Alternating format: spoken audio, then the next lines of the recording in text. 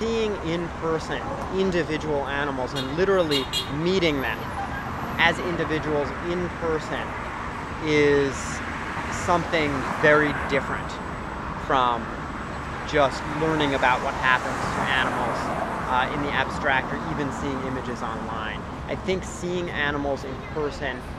looking at them in the eye as individuals, just as you and I are individuals, can really motivate people